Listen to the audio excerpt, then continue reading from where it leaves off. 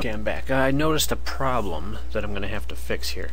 Under form load, I said tile equals 1 when everything initialized, which is a wall, unfortunately. I meant to say tile is 0. So we have basically a giant block of wall. So what I need to do here, see tile A and tile B being 1 and 0, these are, this is what the graphic looks like for that pellet. So I'm going to take my exit button here and I'm going to use it as a quick fix. I'm going to loop through the map. Hopefully this makes sense to everybody. I'm going to loop through the map and say if tile A equals 1 and tile B equals 0, then tile equals 0. And then I'm going to have it save the map and then end. So let me do that. Button pushed, we're good. And then of course I just go right back to making this say end. Hopefully what that's done is taken every spot that looked like this and set it to not be a wall. So sorry if if you're following along and actually typed and made the map. You typed all the code and then made the map using the typo, that's the only way you're going to be able to fix it. If you haven't actually started this yet, just from the very beginning set this inform load to 0 and it solves all your problems right away. Oh, that was some code that I tossed in that while I had the camera off, which is what I noticed caused the, or I noticed the wall problem, so you don't have to worry about that. When we run it, I should be able to change direction now. Now he still doesn't run into walls, but he allows me to change direction when it hits an opening. Like if I say, if I hit to the right, he waits until there's actually an opening. If I hit up, it took him a second, but as soon as there's a way to go up, he goes up. So what happens now in timer, we need, this is if we have told it where to go.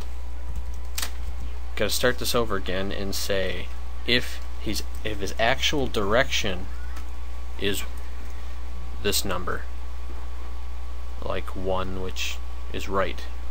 Move up here. If he wants to go to the right and the tile is a wall, then we've got to do something different here. We have to make him pick a new direction. I'm actually going to make this a nested if, or a block if, and I'm going to say that's him going to the right. I'll say if tile A plus 1, B minus 1, so in other words, if the tile, wait a minute, if the tile north of him is not equal to 1, then automatically go up. Up is 4. And you know what? I'm actually just going to use an else here, because if up is a wall, down has to be free, because there's no actual dead ends in Pacman, if you guys are following my logic behind that. I'm just gonna cut and paste more stuff in here. Don't want to bother modifying it here. So 2. Oh, you know what? That's right. 3 is left. I'll put 3 together. 2 and 4 together. That way it's a little bit faster here, so I can just say minus 1. And then this will be B plus 1. And this will be B minus 1. The up and down thing should apply for left and right. Everything's fine there. And then for going up and down and running into a dead end, which that's what I'm doing, right? Yeah. Up and down, if you hit a dead end, the direction should be, what is A minus 1? That's if he's traveling left. Then we'll make his direction go, wait a minute, what am I doing here? Alright, if he's traveling left, or if he's traveling to, if he's traveling down, runs into a wall, but to the left is free, then he needs to continue moving left, which is the number 3. Okay, and then what is right? Right's 1, right? Yeah. Okay. I have a terrible memory. So, let's see if that works. Yeah, he hits stuff and he automatically turns. But, you know what? He turned when he wasn't supposed to. He turned right here. And this clipping thing, where you can see pieces of him, just, ignore that too. Why is he running? So, you know what? There might be some kind of issue here. Something's screwed up still. And it's in here. So I gotta change this. Oh, wait a minute. Don't just change his direction. We need to... Let me see here.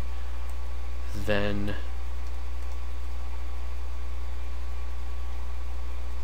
What do I want to do?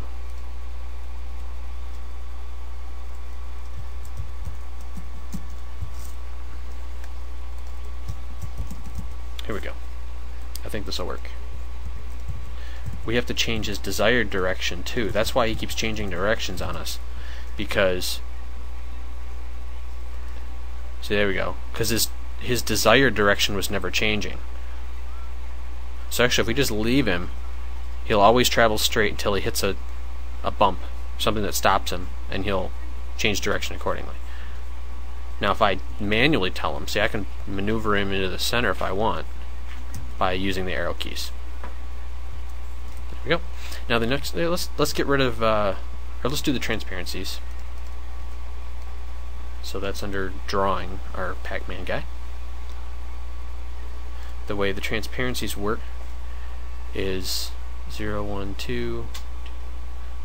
We just want to shift it. We have to draw these first, and it's just adding 4 to it. So we say from the destination. Where are we at? 2 plus animation plus 4. It should be black. Yep. And then we have to do // sorry, VB merge paint, which will draw our mask in. He should show up as white. Yeah. Now, he is still leaving streaks here.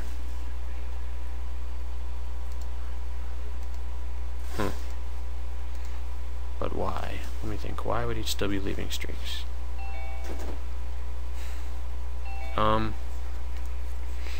Okay, well, that's my timer. I gotta stop the video again.